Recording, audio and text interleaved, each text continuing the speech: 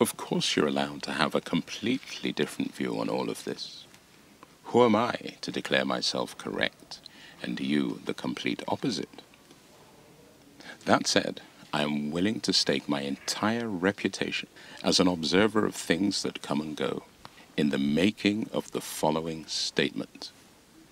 93 to 98% of potatoes are never asked how they feel about being uprooted, peeled, chopped, diced, mashed, boiled, fried, or roasted.